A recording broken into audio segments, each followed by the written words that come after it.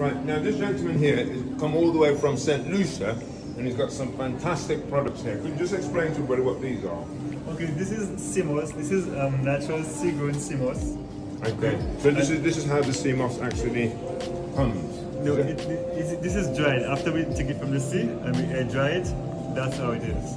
Okay, so this is how sea moss comes, and then what do you actually do with this? Well, you take it and you put water, you let it soak in water for about 45 minutes to 1 hour, it gets back lucid, and then you throw that water, and then you simply add some more water to it, a ratio of 2 to 1 or 1 to 3, and you just blend it, and it gels into this, okay? It gels in. Alright, wow, look at this everybody.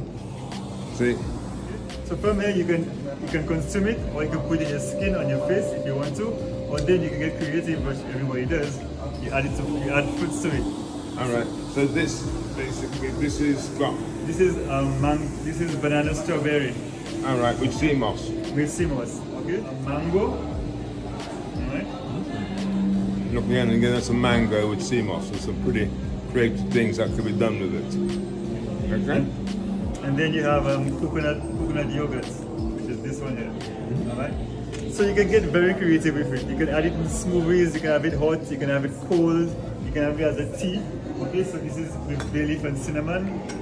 Instead of gelling it this time, you just add hot water to it and you have it as a tea. You can have your coffee. Okay? It has 92 out of 100 nutrients and vitamins that your body needs for healthy functions. It's good for your thyroid, it's good for your guts, it boosts immunity.